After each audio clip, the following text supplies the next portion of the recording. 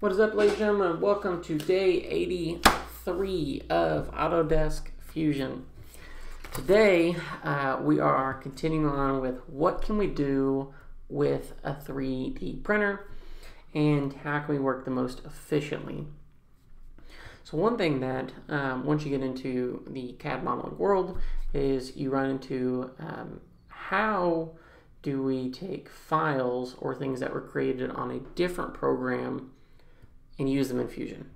So for example, if it was an AutoCAD or an Inventor or an Onshape, how am I able to use that within Fusion?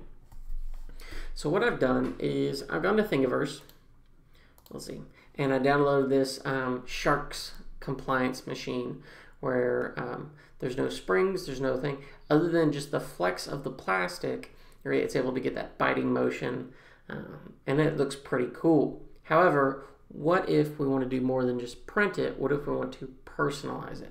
How can I take this file it gives me and be able to use it? So let's talk a little bit on that vocab there. So what we got is we have, let's go back to this design, and this looks a little ugly. That's because this file type is known as a mesh. And so you can have OBJ files or a couple other different types. Bunch of triangular geometry. Computer thinks really hard when you're doing these kind of files. It's because when it gets saved as a mesh, meaning this when I pull this in, the computer and the program doesn't see this as a solid object. Instead, it just sees it as a bunch of 2D shapes, kind of just that outside. And here's how we convert from this into a usable format to where we can do some customization on it. All right. So let's go ahead and start a new design, and let's go from scratch. So the first thing I want you to do before you even get started is you have to allow meshes to be used within Fusion. So I'm going to click on this drop down right here, click on Preferences, and it's going to open up this big menu. Do not start tinkering around with this stuff because you can cause a lot of problems. But click down here on Preview Features, and then Mesh Workspace, click on Make that active. Once you do it, it's going to pop up a little window saying, hey, are you sure you want to do this? This is something that's in beta and development. You're going to say, yes, I know, it's okay. All right, now what I'm going to do is I'm going to insert this mesh, and this is what I downloaded from Thingiverse, was this Sharks keychain. And so what it's going to do is it's going to pull it in here, and there's a couple of things that are interesting. One, depending upon how that mesh was uploaded, it's going to be not on the origin. So we're going to go ahead and just center that, move it to ground, and for the sake of this, I'm actually going to flip it as well and center it. There we go. The second thing you need to know is what are the origin files units? Was this thing built in inches, centimeters, feet? What was it built in?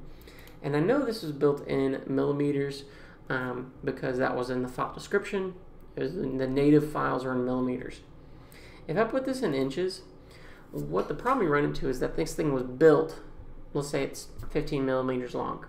If I click on unit type of inch, it's going to make the shark 15 inches long rather than 15 millimeters. And those are two wildly different numbers. So if your object comes in way too big or way too small, you probably got your native units wrong. Okay, so I'm going to be in, let's do millimeters. Click OK. All right, and now we've got this mesh. This is not a 3D environment, it's a 2D environment.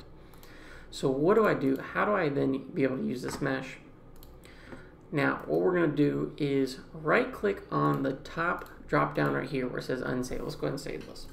Let's just call this Shark. All right, so we got the Shark. I'm going to right-click on this Shark. I'm going to click Do Not Capture Design History. So what it's going to do is it's now going to say, we forget everything you did up to this point. This is what it is, and you can't undo it. When we do that, we now notice that my drop-down menus up here change. My ribbon changes. So instead of just solid, we now have mesh, and we have form, or sorry, we have surface. So I'm going to click on mesh, and you see we have some new kind of interactables in here. I'm not going to worry about those at all. Instead, I'm going to right click. I'm going to convert mesh to bitrep. So bitrep allows it to become a 3D environment. It kind of like fills up that 2D mesh layer. We're going to go ahead and make it a new component. Click OK. And now what we have is we have a component of our shark. And since it's a component, we can now edit it. So what I'm going to do now is I'm going to click on Solid, Create Sketch, and now I can start a sketch on that surface. So what I did before is I just created some text. We'll just do 100 days of Fusion. Came in way too big. And so that height for my text anyways came in way too big. So let's make that height for the text to be, let's do 3 millimeters. That looks much better. I'm going to rotate it down a little bit and move it right on over.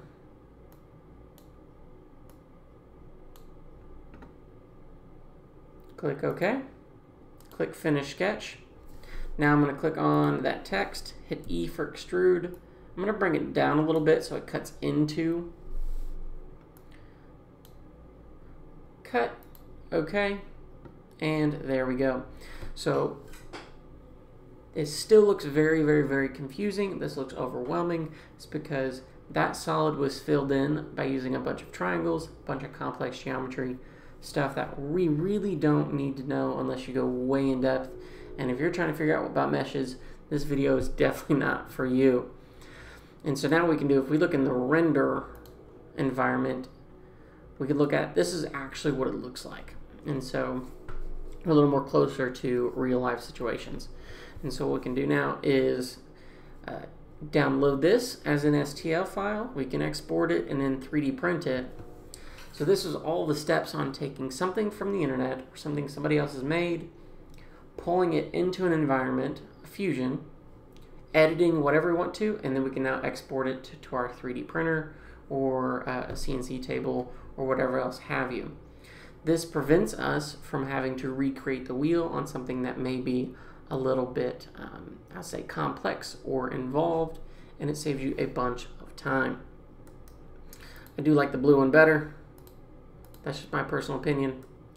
But, ladies and gentlemen, if you have any questions, comments, concerns on how to do this and how to get it set up well, feel free to throw them down in the comment section. This is something that might be really, really cool if you're getting into the 3D printing world and you want to make some customized pieces that may have your name on it or something nice for somebody else.